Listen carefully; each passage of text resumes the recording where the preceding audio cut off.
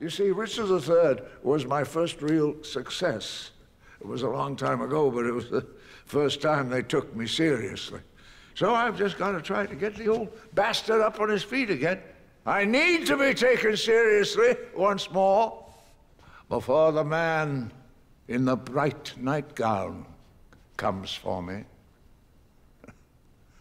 That is, if my trusty prompter ever arrives, for the success of this hazardous enterprise rests not only on your approval, but on the shaky ability of an aging actor to remember his lines. Oh, and if perchance there are amongst you one or two charitable angels, the smallest gesture will not be unwelcome. Thank you, thank you, thank you. Hiya, Mr. Jackson. Everything's okay. A-L-A-M-A-Z-O. Oh, what a gal. A real pipperoo. I'll make my bid for that freckle-faced kid. I'm hurrying to... I'm on to Michigan. Have you ever seen Delirium Tremens? Well, a colleague of mine,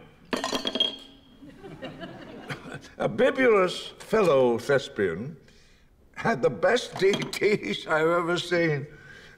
You might say Henry's bladder abhorred a vacuum.